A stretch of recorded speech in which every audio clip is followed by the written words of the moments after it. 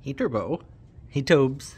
We got some more snow. Oh, you coming in? Coming inside, huh? Drastic change in the weather. It's supposed to get down to like 9 degrees tonight, so I have to get this in here. And it's got to come in here because the gates are frozen shut. I can't get the gates open and pour boiling water on them. Nothing. They're just, yeah. So this will be interesting. It'll fit, right? Might drip some water on the floor. That's okay. I don't know what I'm doing here. Being my helper, Toby. You're both being so helpful, standing in the way, right where I need to be. You can come in. Come on. Come on. Come on. Come on. Come on. Good boy. Baby should go pot first. Because the thing is, the palm tree's frozen. You really shouldn't be messing with the frozen plants all that much because you can break them. So I don't want to rebend the branches to get it in the house. They may never go back to how they need to be.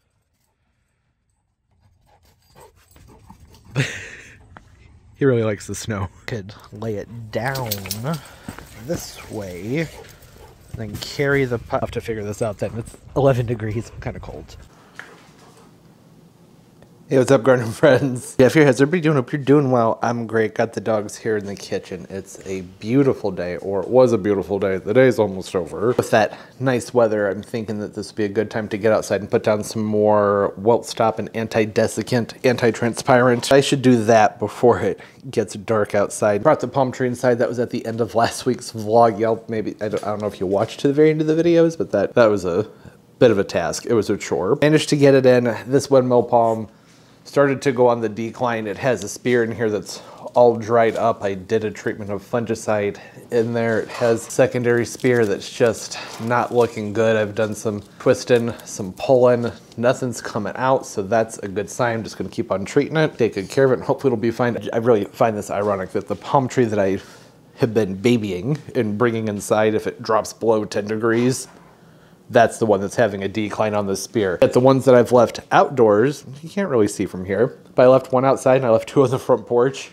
They're fine, totally fine. Nothing wrong with them. See, it can be risky moving the plants around when they're frozen. But I don't necessarily know if that's what's going on there. My guess would be it's probably more from being really cold and then warm when it's been moved into the grow space or back into the house. Just, it's been moved around a lot. And this one was in this corner over here behind the cat tree, but outside, and that spot's pretty exposed to wind. It's also fairly sheltered though. Sheltered as in the cold air doesn't collect there during the wintertime, tends to move around, tends to drift away more this direction. So in a warmer spot, but with a good amount of wind. Gotta keep it happy. And stay on top of that fungicide stuff. Should also really shut up right now because there's only maybe an hour and a half of daylight left and I need to get that anti-transparent down on the plants. Could be the last opportunity to get that done before it gets cold outside again. Didn't really need a dramatic transition there. All I'm doing is filling up a jug with water. You guys remember this thing? Anybody? Picked that up at Lowe's a few weeks ago. Need to get it put together, add some Wilt Stop, and be good to go. This right here, the reason I don't do a ton of winter planters. See how low the water pressure is? I have to water the plants that are outside. So everything that's outside in a container, I have to fill up a watering can inside and take it outside. It takes like an hour and a half just with what I have out here. So every fall when I'm thinking, oh, I should do more containers so the yard looks really pretty during the winter time, then I remember how long it takes to fill up the watering cans and I go, you know what, never mind. I think the backyard's good. It'll be fine. I can look naked out there for a few months. I really don't care. At about halfway, a little over halfway, perfect. Go ahead and add in the anti-transparent. Very precise measurements here. Slide that over there and fill it up the rest of the way. And get that stuff off my thumb. It stinks. Get that in there. Probably should have done the assembly part before I started to fill it up, but that's okay. This works. And then let's hope that I didn't. I did. Overfilled it. At least it's in the sink. Give it a little tip. Let some of that excess out. Not a big deal, but it is a sticky substance. It's totally, the stuff I'm using, totally environmentally safe, but really have to make sure to rinse the sink out. He's behind a tacky residue that's probably not great for the sink. I wouldn't think, probably wouldn't hurt it actually, but why risk it, right? Get this thing on the end of there and get started. Tempting to film holding the camera while holding the jug so I can get the door shut behind me. Of course, it is extremely windy outside. Okay. Yeah, this is very full. Give this a few pumps and it should be good. Oh yeah, that's got a lot of pressure in it already, which is not surprising because I overfilled it. Took me a minute to figure out how to get that to clamp down and close up. All right.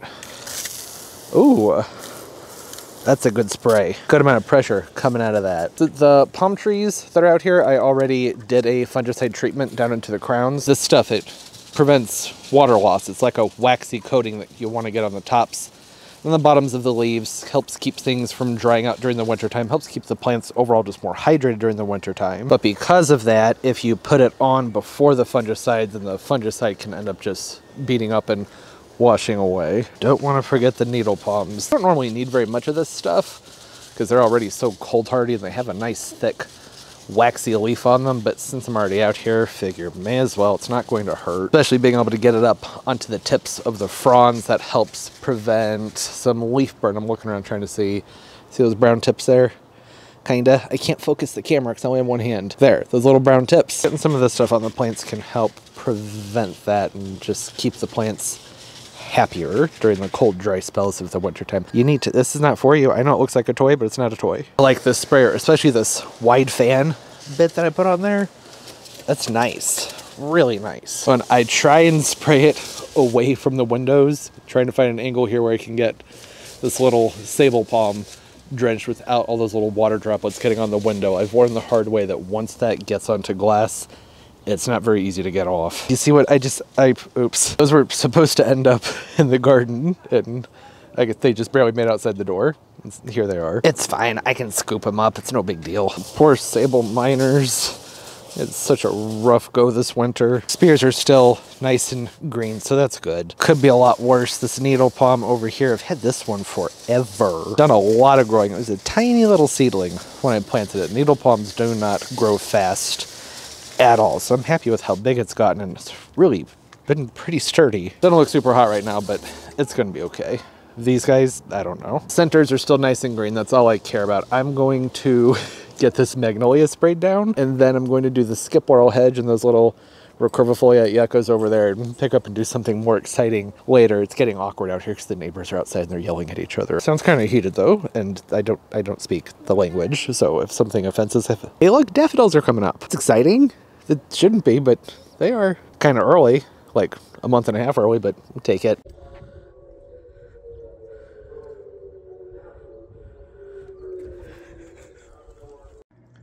What you doing, Pumpkin? Pumpkin, what's going on down there? Yeah, I know. That carpet's disgusting. Hence why I'm going to be doing new carpeting upstairs.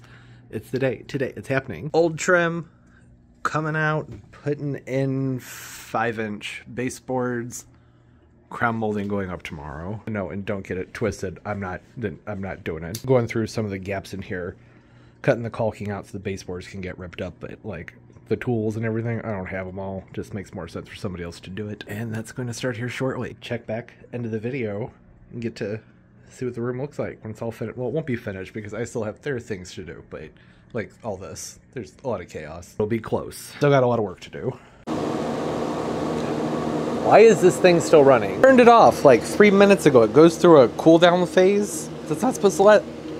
My voice just cracked. It's not supposed to last very long. It should be off by now. Whatever, have to move on because sometimes it decides it doesn't want to turn off. It turned off. Could have just waited 30 seconds to start. It doesn't matter. Rain finally moved. Well, it's dark. You can't tell. Been a busy day. Got those plants taken care of.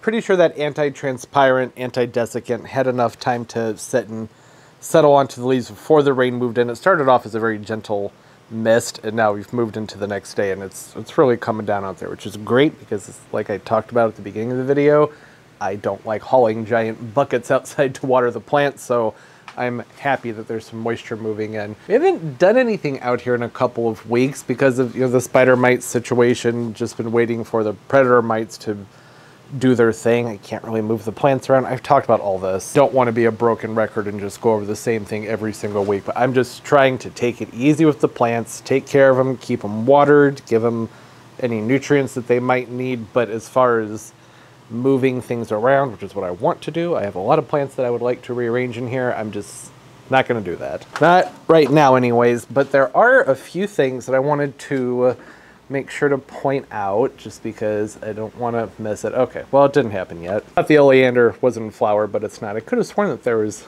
a bud up here on one of these, but I'm not seeing anything. And then doing my spider mite check up top also, that's important because it's really hard to tell from down below what's going on top of the foliage. And they seem okay. Everything seems good up here. Curtain got a little bit fried, but that was my fault. That has nothing to do with the spider mites. That was just a miscalculation on watering. They'll be fine. It's been rehydrated. Might need a cutback, but it could really use it anyways. It's getting sort of leggy. I haven't seen any of the beneficial mealybugs that I released in here. The mealybug destroyer, no, not beneficial mealybugs, that's not a thing. The mealybug destroyers. I think I was trying to say beneficial ladybugs, that's a little bit redundant because they're all pretty darn good. I haven't seen them, but I'm pretty sure they're out here because there were spots where there were a lot of teeny tiny little not tiny, what is wrong with my brain? There were spots where there were a lot of very small mealybugs showing up on some of the plants that I'm not seeing anymore.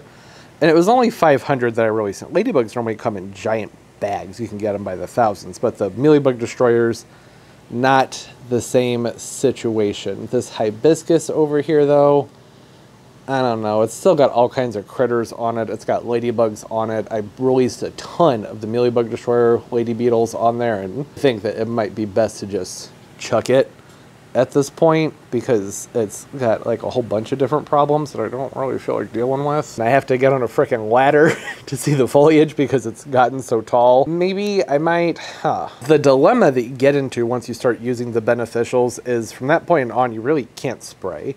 There are some things you can use beforehand and that may not be as bad for them. I talked about this in a different video. Nature's Good Guys website, they have a graph to show like what chemicals and things can be used with the beneficial predatory spider mites. Not spider, but guys, what's happened to my brain? They have a breakdown of things you can use with the predator mites that are you release to eat the spider mites. That's all good and well, but I have other things out here now too, like those predator the mealybug destroyers. Wow, maybe I'm just not supposed to be filming right now. I'm gonna just go with it. Sometimes it's just life. It's a vlog. That's the way things go. But if a major issue is just down to one plant, then I could, if we have another warm day, just pull that outside and just go to town on it with some soaps and oils and clean it off. It's just, if it has a lot of the beneficials on there, then I'm gonna be killing those too, and I don't wanna do that. But I also don't want to let whatever the heck it is that's going on up there with the hibiscus just spread around in there. There's like a breakout of something. I can't really tell what it is because I can't get up there quite close enough. I think it's just a whole bunch of teeny tiny baby mealybugs, but it could be something else. I'm thinking the next warm day we have, I'm going to push that outside and do whatever I can to at least knock the junk off of it. And just, I'm going to have to place another order for more of their predator mites, which I think, I don't know, we probably all saw that coming, right? Otherwise, things are looking good. Seeing improvements on a lot of the plants. The Alocasia cereon right here. I had cut all of the foliage off of this. It had lots of webbing on it from the spider mites. And then when it opened up its new leaves, that was right around the same time, at least with these two leaves, that a bunch of new predator mites came in the mail. I sprinkled those on there, and I'm not seeing spider mites on there yet. These have been open for a couple weeks now, so that's a really good sign. If they're not jumping onto new foliage right away, that's, I don't want to say promising, but it makes me hopeful. The spider mites like a thin foliage. They like new, fresh green growth, that more thin, tender growth on the plants. It's easier for them to chew through, and like I'm not seeing anything on there, so that's good. Not seeing any other signs of the spider mites out here, period. Actually, lots of ladybugs. They're all over the place. I'm not seeing what they're eating. I'm seeing stuff they're not eating. That's not helpful. They seem to be alive and well. They're moving around, doing their thing. I don't think I need to do a replenishment on ladybugs anytime soon. And then another encouraging thing with the spider mites is down, did I just accidentally flick a ladybug up in the air? The impatiens that are back here, they're not showing anything. I'm not seeing any signs of spider mites on them so far, which is good because those tend to be spider mite magnets. So I don't know. I'm not saying that the problem has been fixed, because it's something that takes a long time, have to keep on it. I'm going to keep releasing these. I'm gonna do another one next week, so it will be 3 weeks apart from the last big release. And after that, maybe drop to once a month, depending on what I'm seeing out here. I think that will hopefully have it under control. I need to be careful with what I say. I really don't want to jinx it. In more exciting news, there's a leaf back there on the Warocyanum that's facing away from the camera. Not gonna be able to see it, but it's getting ready to pop open a new leaf, and that the plant is finally doing some moving and some growing. Veitchii over here did pop open a new leaf not too long ago. Again, very good. That makes me happy. Phalaenopsis still doing its thing, seemingly loving life over there. Has 2 flowers on it and another one get ready to open up. And again, this one right here had lots of spider mites on it. Not seeing anything now. This is a fresh leaf. I had cut all the foliage off of this one. Not seeing anything coming up in there. As far as things to do out here goes, I don't know. So I have a gardenia that needs to be repotted. That might be something to do. Also, the pump in here just random. What's going on here? Nothing. Where's the water? Water is supposed to be circulating, moving through that filter pad. If it doesn't circulate, then it can get stagnant and nasty. So I like to make sure that it's moving, but there's nothing going on here. I wouldn't be shocked if this pump is broken. I'm really surprised this pump has even lasted this long, so it was really cheap. Sometimes if you just beat the crap out of them, they start to work again. Nope, nothing. I don't see anything inside the impeller, but I'm not doing anything else with this until I unplug it. I'm not sticking my finger down in there and have that get going and then, you know, lose my tip. Not that unplugged. I don't want to put my finger down in here. Out of nowhere, they'll start to suddenly go. Probably be using a flathead for this, but I don't feel like trying to get around the filming lights to try and get to it. Just pry this up. That magnet out of there, and everything's still moving. Little piece of, okay, that's not good. Yeah, that's probably part of the pump that just fell out of there. Part of the impeller that's in here, part of the ceramic ring that holds it together, looks like it's broken. Sometimes they'll still work when those break, but not reliably. It means it's probably time to go ahead and order a new pump. I might still be able to get it to turn on since I was able to clear the jam that was in there. Barely safe to say that it's probably just going to keep doing that. I don't want to have to be taking this apart on a regular occasion to get it up and running. That was good. You see how it sprung back? Usually a good sign. Put that down in there, plug it in and see what happens. Okay, nothing. Gonna have to order a new pump. Cheap thing lasted like 4 years, so I'll have to get online, order a new pump quickly, because this is what I use to water the big plants out here, so that's something I really can't put off. What is this? This is the CTP 8000. That's pretty much useless. I've used a lot of nicer pumps in the past. I used to have ponds a long time ago, and I just never found that the more expensive ones had more longevity. There are many pond enthusiasts who I'm sure are going to disagree with me on that, but the number of mag drives and Supremes and Danners and all those pumps that I've been through last like a year and then nothing. They all break at some point, so I tend to go the cheaper route with good reviews. Like I said, 4 years, I think it was like 40 bucks. It's not bad at all. I have to make sure the pumps are safe to use with fish and all of those things, of course, but that's not something I'm concerned about in here, but still something I think about because the water is going to the plants. I want it to be clean. Okay, let's repot a gardenia. That's still plugged in. I need to unplug that. The humidity's dropped in here. I had that garage door open for like a minute while I went outside to grab this pot. It's raining, and that was still dried the air out. I don't feel like it's that dry outside, but I don't know. Apparently it is. Got the new pump ordered. That'll be here Friday before the video comes out. That'll have to wait until next week, so I like to be editing by Friday. The gardenia, that's what's happening now. You might remember this one. This is a steady as she goes gardenia from Proven Winners. I got this in a plant haul last spring, early summer, and it was just a little nub.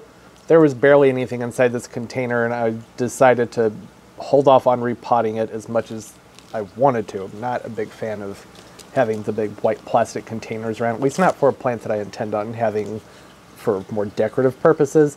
If they're a tropical that maybe I sink into the ground or into a different container during the spring and summer, I don't really care that much, but with something like this, I don't know, it just really stands out. It was just so little, I didn't want to repot it. I figured I should just leave it alone, let it get some growth on it, which it has. It's probably doubled, maybe even tripled in size, I don't know. Hopefully I will have had that up on the screen. If not, then it's probably up there right now. Be able to see what it looked like when I first got the plant. This was a gardenia that I was really excited about getting. It's supposed to be very cold hardy, maybe into zone 6 if you're trying to push things. I had mentioned when I got the plant that I was going to grow it out for a few years before I was even going to attempt to grow this in the ground. Will that fit in there like that? Nope. That'd be nice. It was just too puny to even try during the wintertime, and I'm really glad that I didn't put it in the ground, because little did I know we were going to have record-breaking temperatures in December. The garden looks bad. The most destruction I think I've ever seen on my plants. This spring is going to be very interesting as far as what needs to be replaced. I'm wondering if the mimosa may have died. It looks okay, but the damage on the laurel hedge, which is more hardy than the mimosa and is right next to mimosa, tells me that there might be some serious dieback on that tree. Just have to wait and see. You can't undo what's been done. Really wouldn't have been much I could do for a hedge anyways. I guess if I had a ton of landscaping fabric, then maybe I could have covered it up. Maybe, but I don't know. I need to be more specific about what's happening here with the gardenia. I'm starting to be concerned there might be people watching this video because they want to know about repotting a gardenia. Huh. That's why you came here. I'm so sorry. Hi. I will cut up what I'm doing here with a voiceover at some point and put it out in its own separate video that's just clear and concise, repotting a gardenia. It's just like repotting a houseplant. Want to move it into a container that's the appropriate size, which would really normally be an inch or 2 inches larger on the outside diameter. Good drainage. Gardenias don't like to sit in water at all. They will rot out and die. I should mention I'm talking about in the house here. A organically rich, well-drained potting mix that's airy, and something that is potentially on the acidic side would be great for them. I actually really like the potting mix that this is in, and I feel like it's going to mostly fill this container as it is. So I'm just going to use some of this palm and citrus mix that I have left over here from a different video that came out not too long ago to fill in the bottom of the container, because I can tell it's not going to be quite high enough. Typically standard potting mix is fine, just as long as it's draining well enough. You can always come into these containers and add in some soil acidifier. Something like a holly tone would be great. Gardenias enjoy that. So as far as making sure that it's a peaty mix, I don't really know if you really need to do that. It being more of a peaty mix over a coconut mix might be a good idea, especially if you have water that's up there in your pH range. These aren't going to want a high pH. They want to be more on the neutral to acidic. Well, more on the acidic side. You go neutral, they'll probably be fine too. Neutral meaning a pH in your water and soil, either or both, of 7. That's neutral. Below that is acidic. Above that, alkaline. If the pH is too high, then they're not going to be able to absorb nutrients in the appropriate manner. Let's see how well this rooted out over. That's pretty dang good, considering there was next to nothing going on in this container when I got the plant back in the springtime. I'm thinking, or I'm hoping, that this is going to be a very easy, yeah, okay, good. That's what I was hoping for. I didn't want to mess with those roots. Didn't want to have to mess with those very much at all, because this plant does have some buds on it. And gardenias, sometimes they can throw a fit if you disturb their roots too much. They'll drop leaves and just overall be divas for a little bit after a repot sometimes. But the buds are usually the first thing to go. Glad I didn't have to do too much manipulation or messing around with things there. You may have noticed that the plant was not centered in its other container. I can try and adjust for that right here. I'm only going to be able to do so much without messing with that root mass. If it sticks up a little bit high, that's okay. Over time, the roots will start to develop down lower, and it'll get a more pleasant overall straighter growth. This is pretty good. This mix doesn't have much going on in it as far as organic materials concerned, which is something that gardenias really do enjoy. They like an organically rich soil. I know that's something that you hear whenever people are talking about houseplants. Plants in general, for most of them, it's a nice organically rich soil. But having some compost in their potting mix really does make a pretty big difference as far as just keeping their growth nice and green and steady. Having the extra organics in the mix seems to almost add a stability, maybe is how I would describe it. And that's probably largely because it's going to help some with moisture retention and a more even breakdown of nutrients for the plant to take up over time. You have that nice slow release, a slow process for the roots to pull from, as opposed to a very sterile mix like Miracle-Gro, where there's not much going on inside of this at all. There's some bark chips. I have noticed they do seem to have stepped up their game, at least the last batch that I got from them. Does have a good amount of organic material in there. But if the plant is in a soilless mix, which is basically what this is, mixed without any sort of compost or something of the sort, then all of its nutrient uptake is going to be completely, totally reliant on us, the growers, to make sure that we're getting in there with some sort of synthetic or liquid organic, or adding compost in there for it to have something to pull off of to grow. And that's largely where the inconsistencies, the fluctuations start to happen. Getting bursts of nitrogen and potassium, everything all at one time. Then it goes down for a while, and then you do it again the next time you fertilize. Whereas with the compost, there's something in there to break down more evenly, more smoothly and slowly over time. A slow release would be a good idea. I don't have any, and it's fine because I don't think I said it, but I alluded to it that I'm going to at some point take a handful of compost and work it into the top here. And I can throw some slow release in there as well. I was going to start to talk about like the care when it comes to fertilizing these, but I do have a separate video that's going to be coming out about growing gardenia indoors because they can be problematic sometimes for some people. Just wanted to get this repotted so it's nicer to look at. I was feeling that pot and it was feeling more firm, whereas a few months ago you could really push in on it. You could tell the roots weren't developed. Yeah, I just didn't want to mess with those roots if I didn't need to. I don't think I disturbed them too much. The downside to not disturbing the root mass is if there's too much inconsistency between the soil blend that's around those roots and the new mix, then the water disbursement when you water can be wacky and not ideal for the plant. It's flowing very heavily into the new mix and then not really being able to saturate the root ball like you would need to. But that's one of the reasons that I went with the cactus and palm mix and citrus mix, is because it's one that already drains really well, and I know from having watered this plant for the last several months that that mix that it's in drains very quickly and sharply. So hopefully those will be a fine match together. And if not, lift it out and mess with it. It's going to be watching out for droopiness, yellowing leaves, standard things. I will water it in when I'm done here. Not until then though, because I'm surrounded by lights and can't really move around to get to the watering can. I'll make sure that gets a nice even flush, that it never sits in water, and I'll talk about the care in the next video. I'm hopeful that I was able to repot this without messing with those buds. I would like for those flowers to open up. The Steady As She Goes has really sweet double flowers, highly fragrant as you would expect on a gardenia, and it has flowered sporadically since I got the plant. Really, even this winter, I tend to talk about it a little bit now.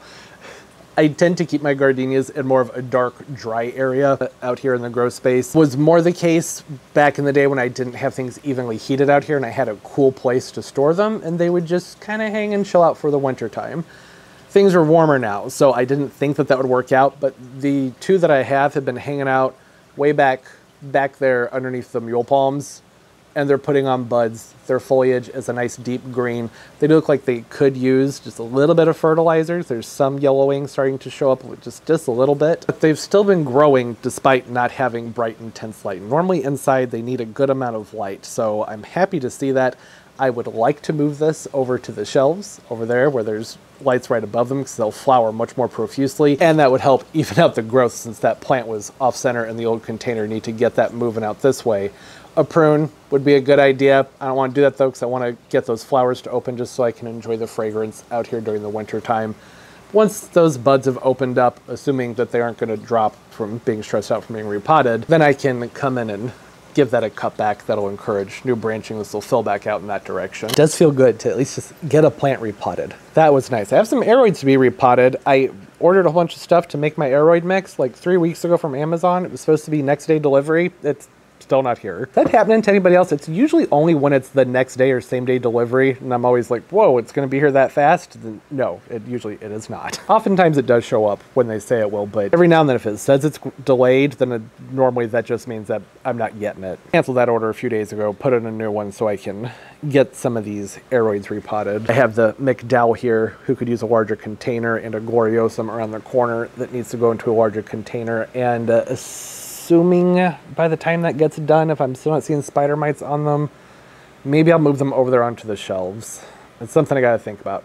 I never made the point there. I want to get more plants moved onto those shelves. I set up all those racks over there so I could arrange things nicely, and there are a lot of plants still waiting on this side of the grow space to go over there, but until I see a definite improvement with the spider mite situation, I'm not moving things around, which I don't think I ever made that point. That's why the gardenia has been hanging out over here, because that's its section, it's where it's been, so I'm not going to mess with it until I know that things are safe to put them under the more intense grow lights, which I'd like to do. So even after growth, get those flowers going. We already talked about all that. Whew. it was a fun week. I'm gonna say goodbye, and at the very end of the video, I'll put in a clip of the molding so you can see what's going on in that room. I hope everybody's doing well. Comment down below, say hi. I love talking to everybody. What's going on with your house plants? The cooler weather, with like not cold, but nice, cool 40 and 60 degree weather we've been having here has been so nice. Love not feeling trapped in the house because it's like 15 degrees outside. Hopefully y'all are enjoying that too, if you've been able to have that. I know some places it's kind of the opposite and there's an Arctic blast going on. I'm so sorry. If you're one of those people, that's gotta suck. I'm sorry. Hope everybody's doing well, having a great day and a great life, and everything's just going absolutely beautifully for you. And of course, as always, and most importantly, everybody, keep on growing. Bye-bye. Okay. Glad that I had said that in the vlog, because by the time I was editing this, I had completely forgotten. Look at, isn't it just beautiful? I know, the room's still a mess. It's only been done for like an hour. I just got things kind of put back together in here. Look at the big, hi Pumpkin. How you doing, baby girl? The new big baseboards. Those look so good in the fresh white trim. It's so clean and so crisp.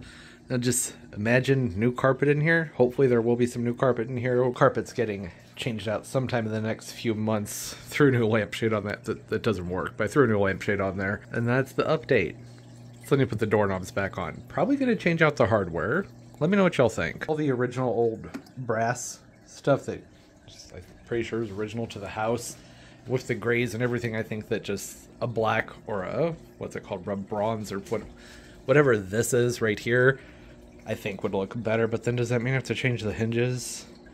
I don't want to do that. I don't want to change the hinges out. That's not the point. When I do the final office reveal, there will be a lot more to talk about because there'll always be things to do in here and more projects going on. For now, it looks so good. You gonna go in your new pumpkin house, Pumpkin? I've been getting real fidgety having somebody else doing all the work around the house, so I got creative and cut a hole in the back of my desk for Pumpkin. Now she has a little place to hang out while I work. She doesn't seem to want to use it. She's used it a couple of times, but not as much as I had hoped. It's only been a day. I'm sure she'll start using it sometime soon. This was supposed to be a quick update. That's it.